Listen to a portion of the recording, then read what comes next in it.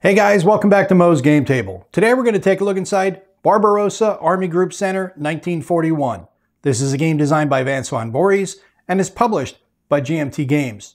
This is the first reprint of hopefully the rest of the reprints coming soon from the East Front series, the EFS, and everybody's been waiting for this for a long time. It's been out of print for a while, and now finally it is back in print, making every East Front fan a lot more happy.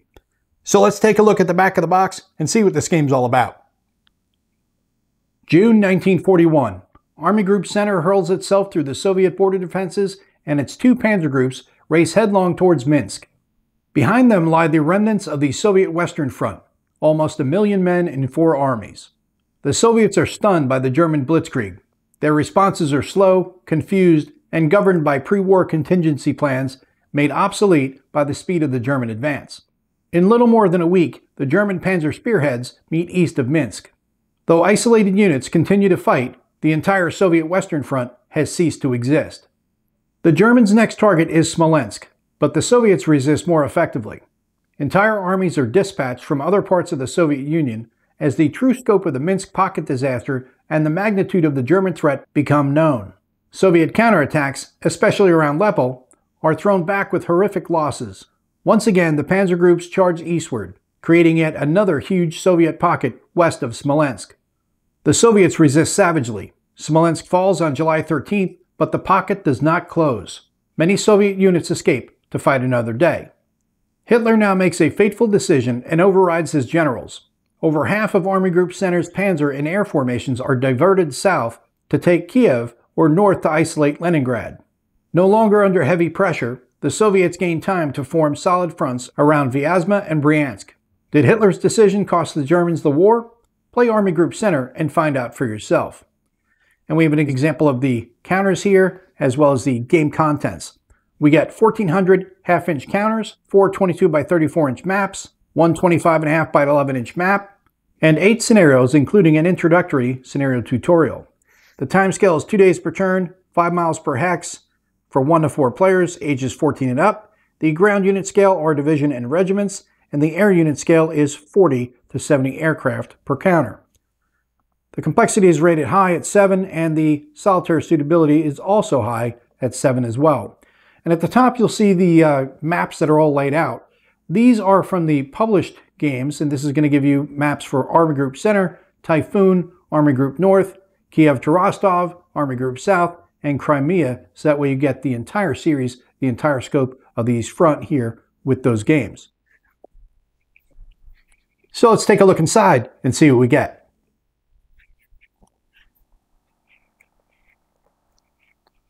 Got our D10,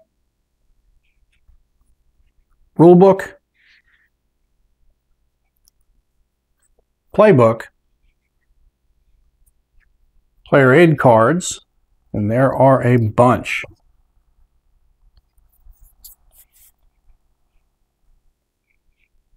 Counter sheets.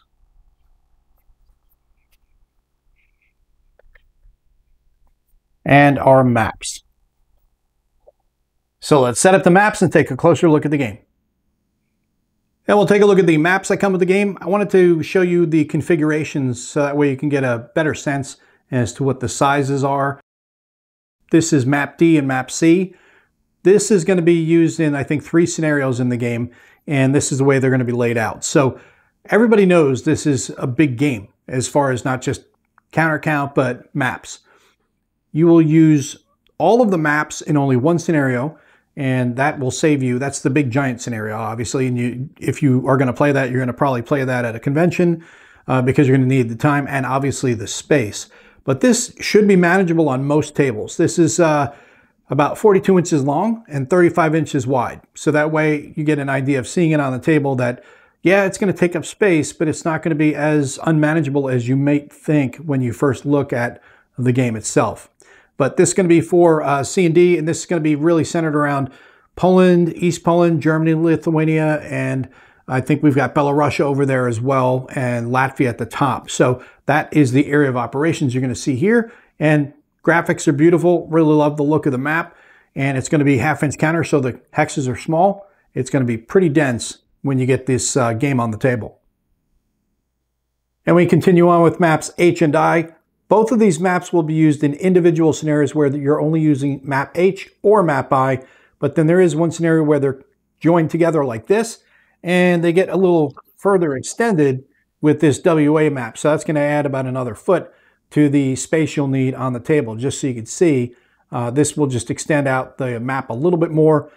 So keep in mind when you're setting up your table for the scenarios that you use these maps that you're going to need a little bit more space than you'll need with just these two maps or the first two maps.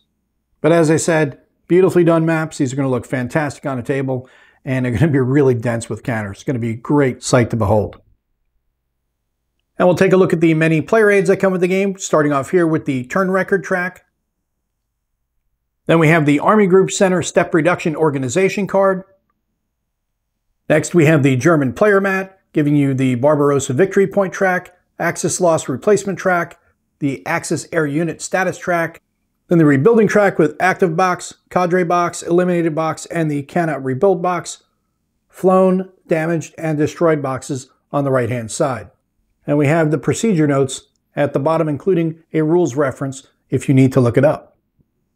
Then we have the same for the Soviet player. Next, we have the Soviet Setup Card 3. This is your Special Reinforcement Pool Groups. And on the back, we have the setup for Scenario 5, Guderian Drives South.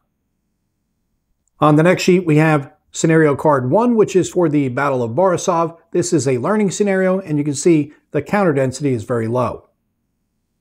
On the back, we have the Axis Super Heavy Artillery Effects table and its associated DRMs. Next, we get to the foldouts. This is the expanded sequence of play. On the front, we have the strategic segment all listed out for you.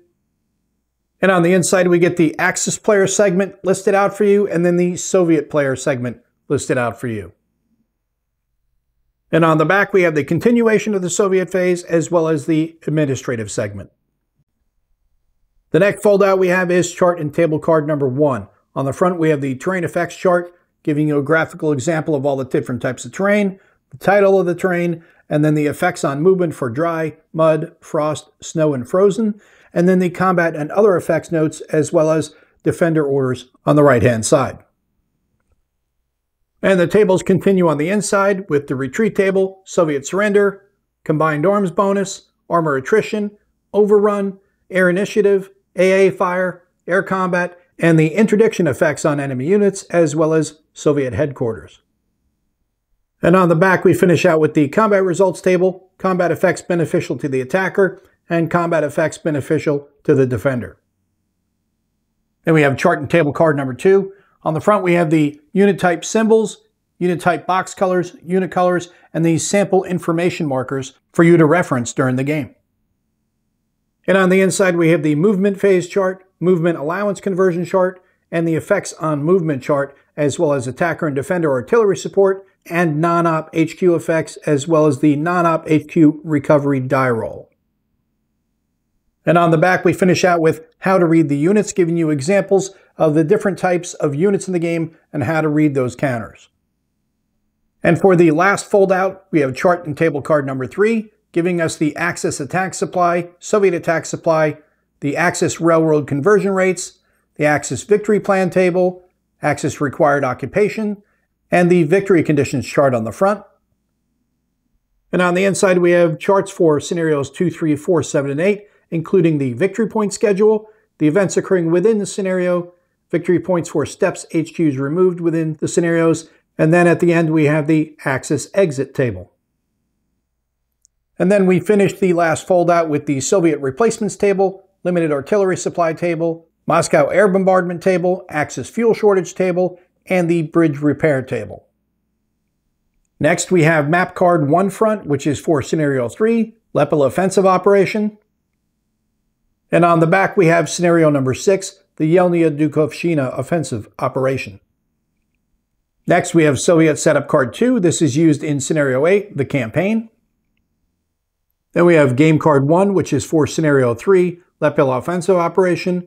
And at the bottom, we have scenario 6, the Yelnya Dukovshchina offensive operation. Next, we have Soviet setup card 1. At the top, we have the setup for scenario 2, the Minsk pocket. And at the bottom, scenario 8, the campaign. On the back, we have the setup for Scenario 4, Smolensk Pocket, and at the bottom, Scenario 7, Thunder on the Dnieper. Then we move on to the Axis setup cards. Card number 1, Scenario 2, Minsk Pocket, and Scenario 8, the Campaign. And on the back, we have the setup for Scenario 7, Thunder on the Dnieper, which is also used for Scenario 4, Smolensk Pocket. And lastly, we have the Axis setup card 2. On the front, we get the Scenario 8, Campaign Reinforcements. Below that, we have Scenario 4, Smolensk Pocket. And this is also used for Scenario 7, Thunder on the Dnieper. Next, we'll take a look at the counter sheets that come with the game. Starting off on sheet number 1, we have German forces, and the 3 numbers at the bottom are the standard attack, defense, and movement point allowance. Counter sheet number 2, we finish out the German forces with the Luftwaffe and regular ground forces. On the right-hand side, we start off with the Soviet Air Force and some administrative counters at the bottom right. Counter sheet number 3, we have the Soviet forces. Sheet number 4 is a continuation of the Soviet forces, as well as some administrative counters in the bottom right. And then on the last sheet, we have the remaining administrative counters for use in the game. Next, we'll take a look at the rules that come with the game. This is a 64-page full-color rulebook. On the front page, we have the table of contents, listing out all the sections and the associated page numbers. We start off with the introduction, get into the game components, and there's a lot of stuff with the game components because you have different nationalities, different unit types, and all of the information on the counters is going to mean different things. So you're going to need to read that. You also remember we saw that on the player aids as well. So you're going to have more than one place where you can get that information from. Ground unit size symbols and the ground unit type symbols. This is something that people have asked about in the past that are just new to wargaming. What is it that I need to read to understand the different unit types? These are the types of things that are usually listed out in rule books, and if not, you can find that online, so it'll help you understand the different unit sizes as well as the different symbols and their meanings. Then we have player aid markers, player aid cards, the dice, and on page 6 we get to basic concepts. Gives you a breakdown of terminology, zones of control, stacking, halving and rounding, unit steps, things that most wargamers are going to be already familiar with. Then we get to starting the game on page 7. It's going to have you set up the game and then get into the sequence of play. Then we have the weather phase, supply, all the different phases broken down for you here. You've got these call-out boxes that are giving you notes that are going to explain to you different concepts in the game.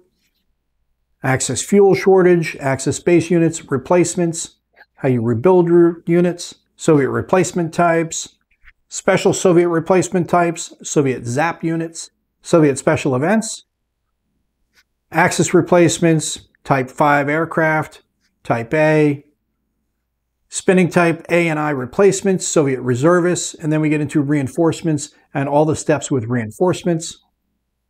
Then we have a design note here. This is a different call out. The other ones are green, this one's brown. It says design note. Even if the aircraft have been destroyed, the ground crews are still available to redeploy.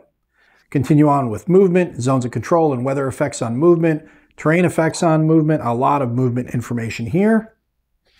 Road movement during non-dry weather, rivers, non-bridge river hex sides. Then we get into specialized movement, railroad capacity. Railroads are huge. They were huge on the East Front at moving troops back and forth. Overrun, another design note here, as well as another note, a general note. Overrun markers. Then we have pre-combat actions, attack declaration, which units can attack, hexes eligible to be attacked, and hexes that are not eligible. Multiple hex attacks, minimum combat odds, Soviet mandated attacks, reaction movement, order markers. Then we get into artillery, special situations, Axis allied artillery, rocket artillery, super heavy artillery mode, bombardment results, limited artillery supply, and then air power, air missions, and then air unit mission allocation, resolving your air missions, air combat, anti-aircraft fire, interdiction missions, close air support missions, air transport missions, a lot of air missions. Air transport mission procedures, AA interception, then we have combat phase starts on page 38. And there's going to be a lot of stuff going on with that, of course. Bunker busting, final DRM determination, totaling your strength, engineer effects, special engineer stacking, combat resolution procedure, and then your combat results. That'll all be explained to you here. Retreating, advancing, units unable to retreat, and then the inset map and how to use that. Fortifications, common features, fortified lines, strong points,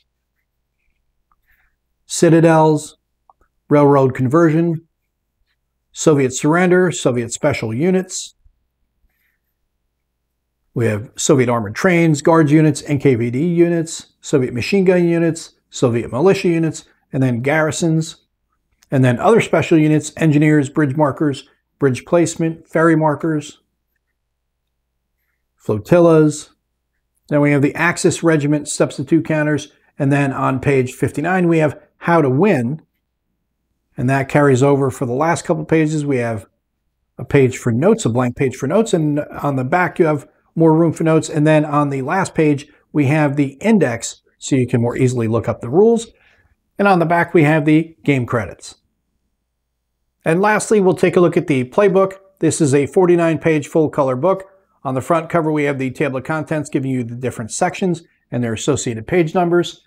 And on the inside of the front cover, we have the introduction, which is going to give you the general setting, the game series overall, because these are independent games, Army Group North, Center, and South.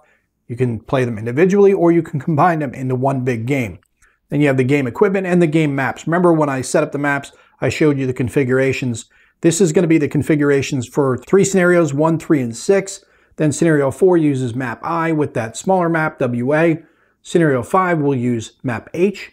And then scenario 7 will use HI and the WA map. And then scenario 8, which is the campaign, is going to use everything. That's where you're going to need the most space. Then you have your map alignment, your map placement sequence, and then your standard rules as well as the inset map. And remember, in the playbook, you're going to have more rules here, and these will sometimes supersede the rules in the basic rule book. We have reinforcements and replacements, reinforcements, replacements, Soviet armor reorganization, Soviet militia division, Soviet guard unit creation, and Axis required occupation, special movement, invasion preparedness. And then we have some optional rules on page 7.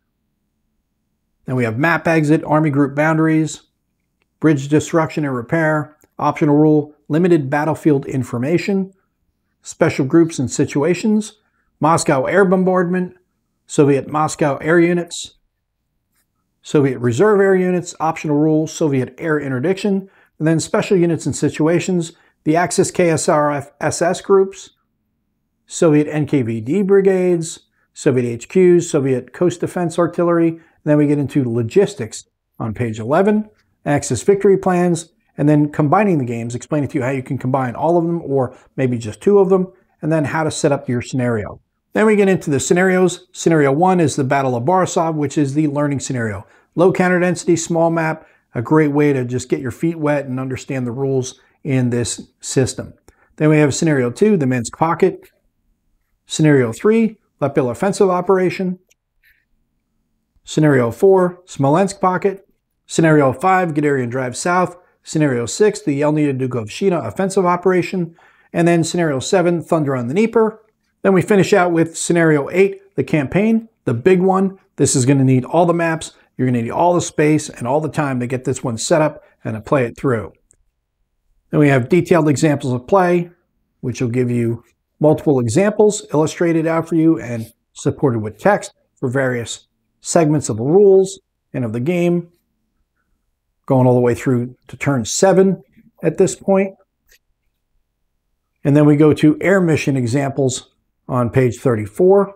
So we had like 7 turns of examples with that illustrated example for the ground stuff. Now we get into the air missions.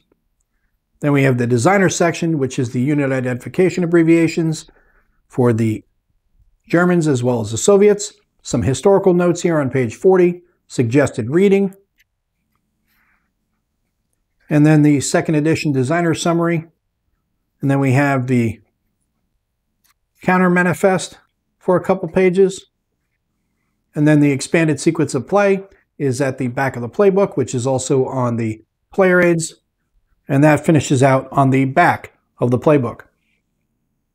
And that is a look at everything you get inside of Barbarossa, Army Group Center, 1941. This is a game designed by Vance von Voorhees and is published by GMT Games. It took a while to get here, but it's finally here. It has been quite a while, actually. Hopefully, Army Group North and South reprints won't take as long as this one did. This is the most popular one, Center is, so they got that one done first. But again, hopefully North and South won't take a long time to get done like this one did. But once these are printed, I would definitely recommend going and grabbing them because we don't know if or when they will ever be reprinted. These are classics. They're really interesting games, detailed. A lot of room you're going to need and a lot of time if you're going to play the campaign. But you saw there are some one-map scenarios, there are some two-map scenarios, so it's definitely manageable on most people's tables. Obviously, for the campaign, you're going to need a giant table, but that's why you have conventions for that. Unless you're lucky and you have a lot of room and a giant table that you can set it up at home and leave it up for quite a while and don't have cats or kids that'll wreck your plans as you're playing. But really happy to see this is finally done and got my copy. Well, I hope that helps you guys out if you'd be curious about this one. You have any comments or questions, post them down below. Thanks for tuning in, guys. See you next time.